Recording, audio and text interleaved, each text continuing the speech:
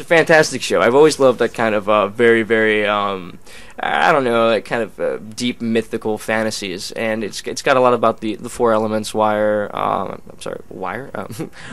fire, earth, wind. You know, so it's just it's really cool. It's a really interesting series, and it's such a cool character, and I've always really liked the show, and I've always really loved that character, and I always thought he was so funny.